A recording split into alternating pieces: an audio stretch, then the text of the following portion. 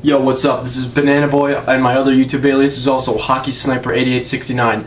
We're out here in my studio in Los Angeles, Colorado, and we're doing another review. So, it is going to be the STallion Super Sniper Stick. Well, the STallion Super Sniper Stick.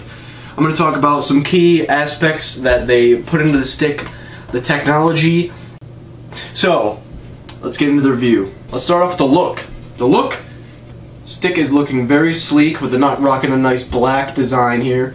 The next part of this review is the tape job that it comes with the stick. Keep in mind, this comes with the stick. So you get this with the stick, and that's all I'm going to do about the tape job. And now let's go into the length. It cannot be changed. The stick is made out of very strong material that cannot be cut, and you will certainly break your wrist and arm if you try cutting this down. Next part of the stick, let's see. The flex, 85 flex, and also the curve is the STX brand's 88X curve, X88 curve. The flex is also very whippy, which I like in a stick, and also the next part of the stick, just so everyone knows that you're using the Super STallion Sniper Stick, is the STallion logo on the stick. Comes right there, very nice. So, that's my overall review of the stick. Now, we're going to go out to the ice and give you guys some big ass shots.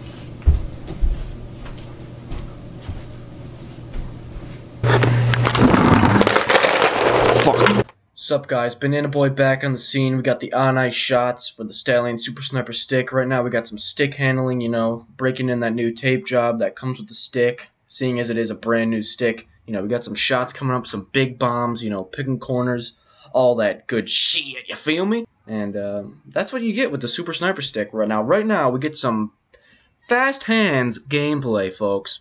Doesn't get much quicker than this.